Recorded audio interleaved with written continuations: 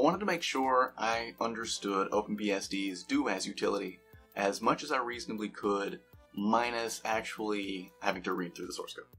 So that's what we're doing in this video. doas, which stands for Dedicated OpenBSD Application Sub-Executor, according to its creator TedU. He could have just left it as a simple do as, but no. Unix systems have two classes of user, the super user and regular users. The super user is super and everybody else is not, also according to TedU on his blog. As you know, root is the name of that super user. It has ultimate power to do anything on the system, and generally speaking, logging in as root and executing all your commands as root all the time probably isn't the most secure method of computing. doas does much the same as sudo, but the configuration is much simpler for everyday use. On his blog, Ted states the problems that he's running into with sudo and why he created doas. So I'll go ahead and read that to you here, and I'll also put a link to that somewhere in the video. So he says, I started working on doas quite some time ago after some personal issues with the default sudo config. Blah, blah, blah. The core of the problem was really that some people like to use sudo to build elaborate sysadmin infrastructures with highly refined sets of permissions and checks and balances. Some people, me, in this case, Ted, obviously, like to use sudo to get a root shell without remembering 2 passwords. And so there was considerable tension trying to ship a default config that would mostly work with the second group, but not be too permissive for the first group. Writing a small, simple replacement meant that we could ship something in base, which was totally unsuitable for the PowerSys admin group. It could only work for me, and I would be happy. Meanwhile, those who truly needed all the flexibility of sudo would install it from ports, and they would be happy.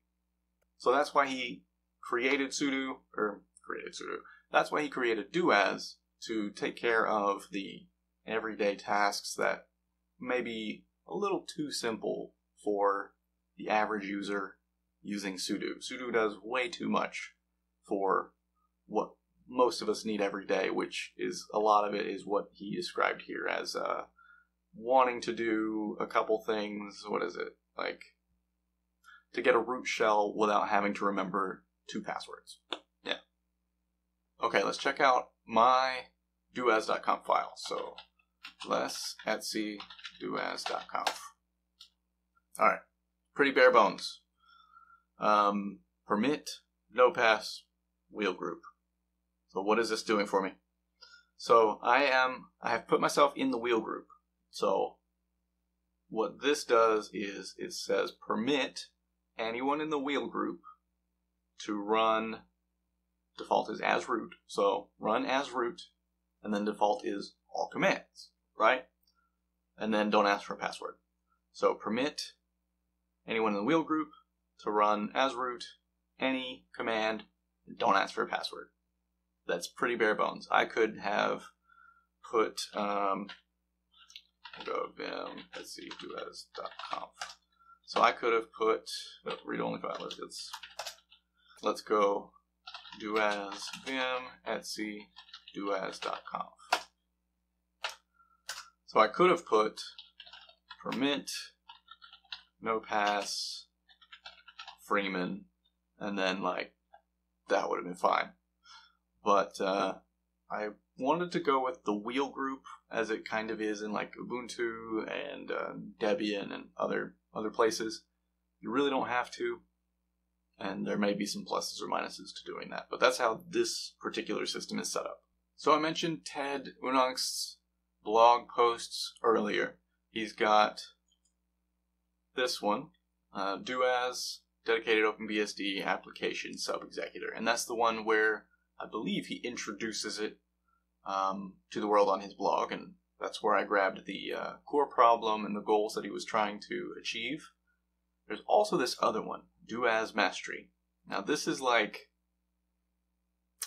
the best other documentation you can get besides the man pages, so I do suggest you go check this out. So flac.tedunux.com, host doas Mastery. So what he's got here are some good examples. He says the simplest config is really quite simple, and it's nothing. That's going to deny everything. Then you come down here. The simplest one you could probably make is permit wheel. So permit anyone in the wheel group to do anything as root, but that's going to ask for a password. And then you've got permit no pass, keep, and root. The second rule, because doas evaluates rules in a last match manner. Root is in the wheel group, so the first rule will match, and then we need to override that with the second rule. So that's pretty cool. Why even run doas as root? Because sometimes you'd like to switch to a less privileged user. Or you have a script which uses doas to elevate privileges for an important operation, but you're already running root when you run it. So that's pretty neat. Keep that in mind. Let's see. Permit persist wheel, we saw that. I'm just going through a few of the examples he's got here, but you do want to read this. Let's see. Permit anyone in the wheel group to run the command reboot. So that's kind of what I was saying earlier. It's like you can't run some commands unless you have root privileges or you're in the wheel group, and that would give you that permission right there. So here's another good example: is permit no pass Zoltan, it's a cool name, as DB admin. So permit Zoltan to run anything that DB admin can. That's pretty neat. Other ones, anyone in the operator group to run reboot. Oh, here's a good one. Permit Zoltan to run the command sh with the argument etc netstart. He's got here. Here we allow Zoltan to rerun the netstart script that configures network interfaces.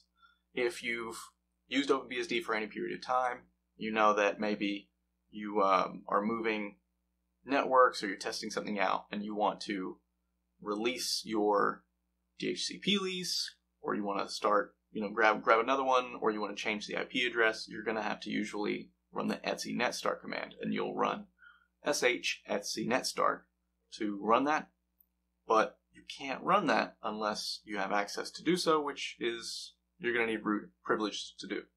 So here he allows, let's see, we've given Zoltan permission to run any shell command, only the netstart script. We don't give Zoltan permission to run any shell command, only the netstart script. So that is pretty freaking cool. If you really only wanted Zoltan to run one thing, that's a good way to do it. And this is also a good way to be able to let people run commands and scripts without having to give them full root access, full doas root everything. Just lock it down to a certain command and certain arguments. Further down here, he's got the path that any commands will be able to run from. He's got the system path, bin, sbin, blah, blah, blah. Zoltan won't be able to install an sh binary in his home directory and set path to home/bin and subvert our intentions. So that's really nice.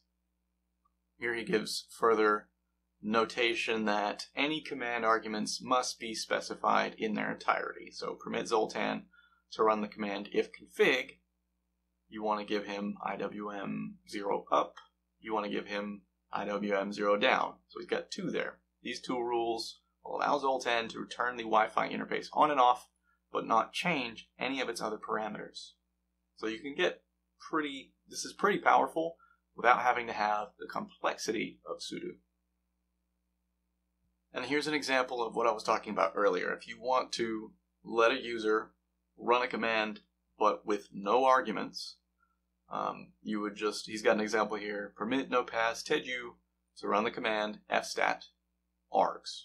So, and as the user, TedU. He says, let's see, using fstat, one can always see the open files of other used processes, but we specify arguments here to prevent TedU from matching up connections between processes. So he's saying, I don't want TedU's user to be able to run any args with fstat. He can just run fstat. So on my screen here, I've got another benefit of using doas, or sudo in this case, because sudo also does this, which is the logging of when users are elevating privileges on your system. So here you've got Freeman ran command reboot as root from home/Freeman. And that's really, really nice to have, because with either using su to root or logging in as root, say on your TTY or on your actual X server, you're not going to get that. So what this means is that you now have a nice log file of anyone using elevated privileges or root privileges on your machine or on your systems. Especially if you aren't sharing the root password, then it'll be a lot more difficult for any attacker to get on your machine, watch you use doas, even if you're using a password. If you're not allowing yourself to run everything as root, then you've restricted that attacker from running everything as root. They can only run what you can run. And then they would need to find your root password out some other way. Now, it's not impossible, obviously, but it makes it a little more difficult. And there's probably a few other things that you could do to make that even harder. And we'll go over those at some other point. But that's one of the beauties of doas, is you have this log file to watch all this stuff. And of course, you can also set up some kind of automated alert whenever doas is run and it's not expected, or if someone tries to run doas and a command that you haven't specifically put in your doas.conf file. That one's probably really powerful. Say you have only a certain number of commands in your doas.conf file that you're allowed to run and elevate privileges with. If you have a log file alert that someone has tried to run a command that's not allowed in that file, you know your system's in trouble. So now that we've read through it all, I'm thinking the ideal configuration would be figure out the 90 to 99% of stuff that you have to elevate your privileges for and use doas for. Specify each of those in your doas.conf file and then run just those. And for any one-offs, just go doas su or log in as root. Let me know if there's anything else that you're curious about as far as doas goes. If you've got any questions about it, any comments on what you've seen here, or any helpful comments that can even help my understanding of it or help someone else's understanding of it. So yeah, got any questions or comments, let me know, and see you next time.